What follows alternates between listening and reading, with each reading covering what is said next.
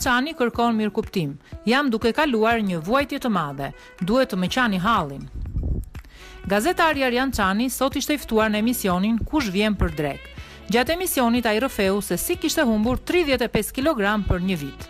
Gazetari tregoi se nuk ha fruta deti, ha risotto pa karbohidrate, mish pule e perime. Ndërsa shtoi se në mëngjes ha gjëra të vogla dhe se nuk ha darkë.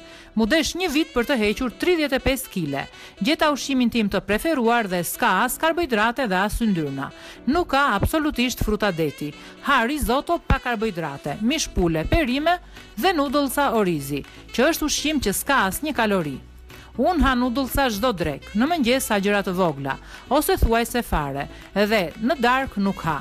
Jam duke kaluar një vuajtje të madhe, duhet të ma qani hallin, tha Çani.